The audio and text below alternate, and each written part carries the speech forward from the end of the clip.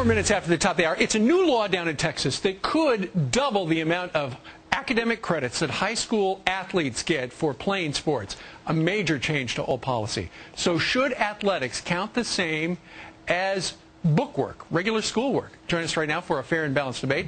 Texas State Board members Ken Mercer and Geraldine Miller. Ken voted for the new law that gives the credit, while Geraldine opposed it. And good morning to both of you. Good morning.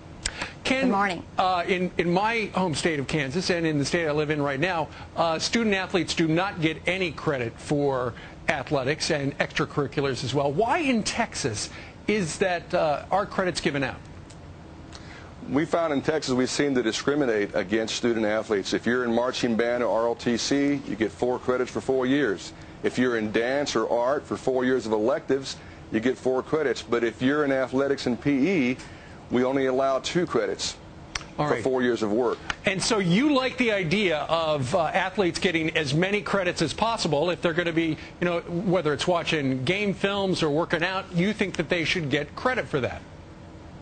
Well, our state Congress knows we just recently passed the toughest graduation program in America, but they're fearful of a correlation of tough requirements and dropout rates. They know that students who are freely allowed to choose their electives stay in school longer. All right. And one of the best programs we have for kids is athletics. They retain, they stay in school, they study, they pass their classes because they want to play and stay in school. No doubt about it. Kids love to play sports. The big question is, Geraldine, whether or not you should get a lot of your school credit for suiting up.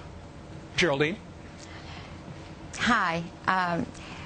Well, 25 years ago, our state of Texas passed what was called the most comprehensive reform movement in public education, and it ended up being called the No Pass, No Play law. That meant that instead of Friday night lights and football first, and then study and social promotion, it was let's get our priorities right. And that has been our goal, is to study first, pass your classes, and then you can participate in the privilege of football and extracurricular activities. Okay. Our goal has been to raise the standards for our young people and put academics first and put sports and football second.